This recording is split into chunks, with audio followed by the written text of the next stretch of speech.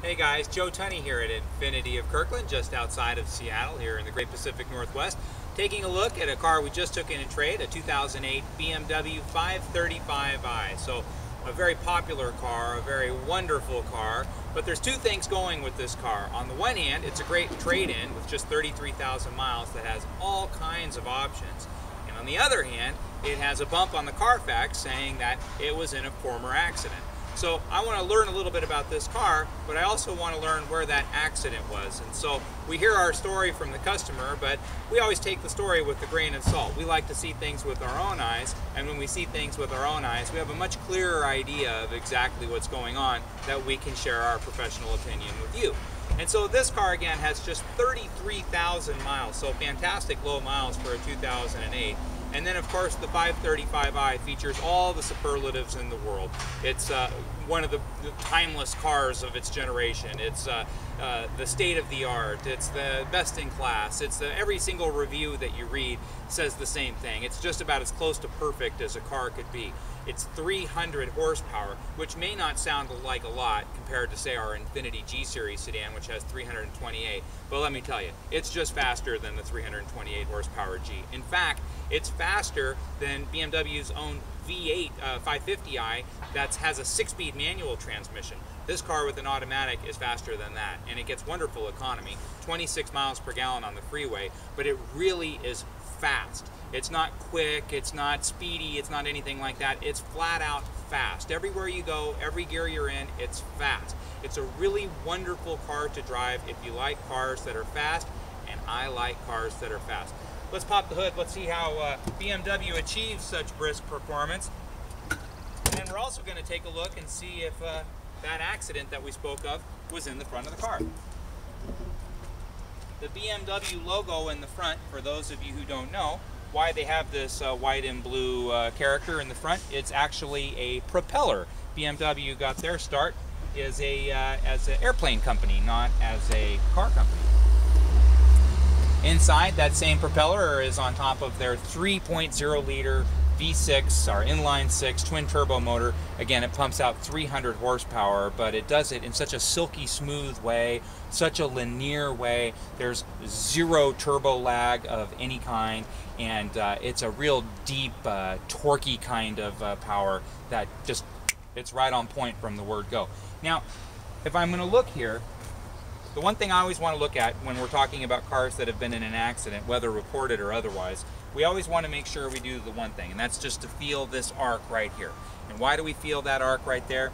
Well, when a car is new, they've yet to put the engine in it, or the dashboard, or the windshield, or anything, and so you can hit it with paint everywhere at the same time. So that paint will make its way all the way around the arc in the back of the hood area here, and so you won't notice any kind of deviation from the top of the hood to the bottom of the hood. It'll have the exact same amount of paint. When a car's been in an accident, and say I want to repaint the hood, but I don't want to repaint what's called the A-pillar or the roof or anything like that, I'll paper everything off that I don't want to get painted, and then I'll paint from top to bottom. And so when I paint from top to bottom, that's great, and it covers the area that I need, but it won't make its way all the way around this arc. Physics won't allow for that. And so I'll feel a definitive paint line or just some chatter, some rough edges or anything like that. Now a car that's perfectly smooth might still have been in an accident, but one that's rough, it's definitely been in an accident. This one looks smooth. Now inside the engine compartment, it doesn't matter if it's BMW or Bentley or Hyundai, everybody does the same thing. They always have shiny clear coat on the exterior and dull, what's called matte finish paint on the interior. And so a car manufacturer can do this just by having two robots working side by side that are, one's having one paint process on the panel and one's having another paint process on the interior. Well, at Bob's Body Shop, they don't have two robots, they just have Bob. And so Bob's going to take the fender off and just paint the whole fender, and so you'll see shiny on the outside and shiny on the inside. Shiny on the inside equals car accident. There's no other way around it. So when we see it looks completely dull on the interior, we like completely dull on the interior because that's how it's supposed to look. Now, this fender can be shiny and it'll indicate that the fender's been replaced, but if this area inside here, the actual structure of the engine compartment, if that's shiny, this car is in a terrible state and should probably have been declared a total loss. It's just something, as soon as you pop a hood, that's what we're looking for in the car business. Now the second thing that we're looking for are these screws. Because there's no clear coat on the interior of the fender, this being the fender, these screws that hold the fender to the chassis should be just as dull as the interior of the fender. And because there's so little paint on them, if they've ever been touched with a wrench, they'll have kind of chattered edges. So whenever you see chattered edges on any of these screws, you know the car's been in an accident. There's no other way around it. Or if they've been touched up, that means they've been screwed back in and repainted. Again, dead giveaway. But these look completely original, boring, just how we like it. If I go up here on the hood and I look at the same screws, they look just the same as, so every single screw here is completely original. So I know wherever the accident was, it wasn't here.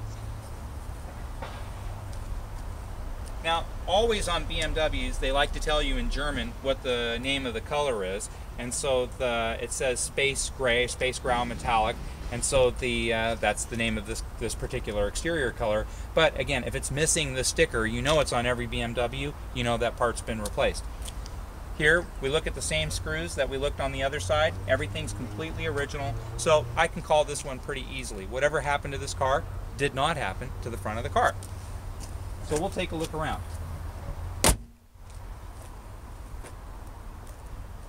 Now, taking a look at the car itself, it looks great. There's no scratches or door dinks or anything like that. This car, the second owner purchased this car as BMW certified. It's actually under its BMW certified warranty through August. Although that's not a long time, it's a lot of confidence to know that this car is just under warranty from BMW, period. It doesn't matter if it's for a day. If there's something going on, you know you can get it taken care of free of charge. The wheels look excellent with no curb rash or anything like that. The tires look excellent. They look excellent in the back as well, and the wheel's not curved in the back as well. Let's take a look at in the interior. Now this car is a sports package. You can tell by the bolstering on the front of the seats and on the sides, a little bit more aggressive, plus a 3-spoke steering wheel with all hands-free control, and then 20-way multifunction driver's seat. So 20 different ways to relax and recline while you're driving down the road. Interior looks quite nice. Automatic transmission, wood interior, looks great actually. Back seat, again, looks exceptional, no wear of any kind. So we're just going to continue on our way to the back. Now, I know that something's happened to this car. The previous owner told me that something happened to this car. But if I didn't know, I'm glad I have done this for a long time, because this would be an easy car for me to make a mistake on, because the work that was done on this car was done really, really well. And so if I'm feeling all these lines, just like I always do, they feel really good.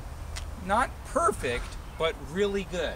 And so they feel so close to how this car was stock, I could very easily mistake this for being original paint. But I know it's not original paint. And I can feel just a hint of a paint line here that's been buffed really, really well. And I know that this trunk lid has been painted. There's just no other way around it. The other thing is, if I look at, and I don't know if you're going to be able to see something so small as this, but there's a weld right here that holds this section of the trunk to the interior of the fender on the driver's side.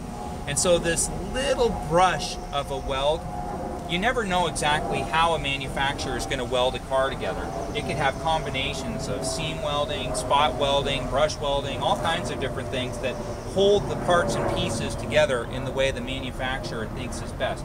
But one thing you know is that cars are made by robots and not people. So whatever it is on one side of the car, even if it looks kind of cockamamie, it might have intentionally been done that way. Just go to the other side of the car and it needs to look exactly the same way. If it looks different in any way, shape, or form, it's because it was done by a human being the second time around. And so this weld has this kind of configuration, and this, well, there's no weld at all right here.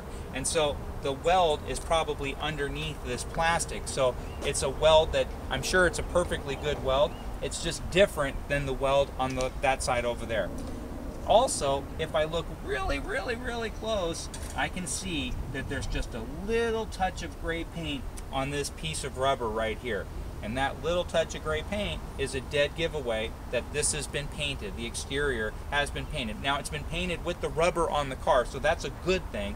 So it wasn't like some kind of total loss. It's just the car was banged up in some capacity, whether they had to put a new fender on it, a new bumper cover, they just repainted what was already there. That much I don't know quite yet, but I do know that it's been painted right here with the rubber on the car, and I do know that this trunk lid has been repainted as well. And so as I go around the car, although everything looks excellent, I can see just a little bit of what's called a fisheye. A fisheye, and there's just going to be no way this is going to get caught on camera, but I can show you certainly in person. A fisheye is, if you can imagine, when the car is at the manufacturer, it's being painted by guys who are wearing spacesuits and ionized chambers and all this sort of thing. And so there's no particles, there's no debris, there's no nothing like that. But at an actual shop, even a real spendy salon that does quality paintwork, there's just going to be dust, there's going to be human hair, there's going to be just material in the air that lands on the car. And so when they paint it, that paint will go over that piece of lint or what have you and leave what's called a fisheye. And so that fisheye will be a little minuscule blister that, to me, is a dead giveaway that a car's been painted. And so I know beyond the shadow of a doubt that what happened to this car is that it was struck from the rear, and that paintwork had to be done from here to the trunk lid. And then I also know that one of the two taillights was replaced, and I can't tell you exactly which one. The reason is that the taillight, the lettering on the left taillight is vivid, to say the least. Where the lettering from BMW, and these are both BMW headlights, or taillights, excuse me, the lettering on the right side is dull. And so it doesn't mean one's new and the other's old just because the lettering looks more vivid on one side than the other. This could have been in a stock shelf somewhere underneath a bright light and not been on a car and been made dull. So don't assume just because something looks more vivid than the other that that's the new one versus the old one. That's not necessarily the case. In fact, I think in this case it's not the case. I think this is actually the replaced taillight, even though it looks like the older of the two by the lettering. And so something happened to the back of this car. It doesn't look like it's the end of the world by a wide stretch, but whatever it was caused it to go to a body shop and caused the rear quarter of the car to have to be repainted. Now, if I look at the fit and finish of the elements, just for example, me closing the trunk right there, it seems great. If I feel the fit and finish of the door, it seems great. If I look at the interior itself, nothing's leaking or anything like that. It's completely normal. This is exactly what I would expect of any BMW with 33,000 miles. And then again, just for the car on a whole, the wheels look great, the tires look great, the tinted windows look great. Let's take a look inside.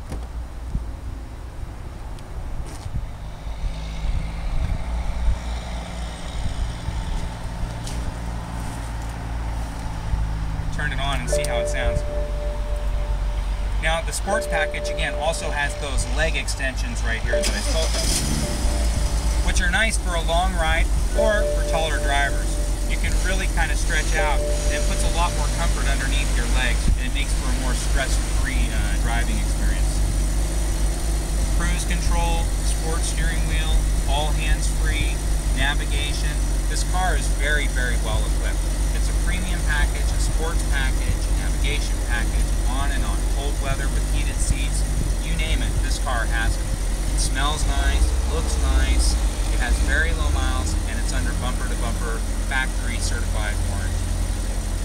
It's a car you want to take a look at firsthand. You want to see it with your own eyes. You want to make sure that everything that we're telling you is absolutely true.